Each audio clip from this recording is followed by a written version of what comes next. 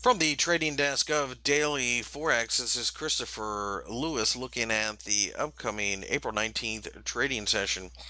In front of you is the euro dollar pair, and you can see that the market did rise during the day, breaking above the 1.13 level. It appears that the market is going to continue to grind higher, but there's a lot of noise right around 1.14, and then certainly a lot of resistance at 1.15. So I think you're going to have to be able to buy on the dips on short-term charts, basically, in order to get involved in this market. I don't have any interest in selling. I think 112.5 continues to offer quite a bit of support.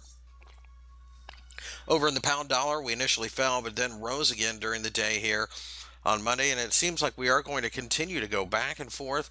I'm not interested in this market at all. I think there's enough resistance above. Sooner or later, we'll get a resistive candle, and that resistive candle will be reason enough to sell. I don't have it yet, and I definitely feel like the resistance is just too great to try to buy into. So I'm on the sidelines at this moment, but will, of course, continue to monitor the pound dollar.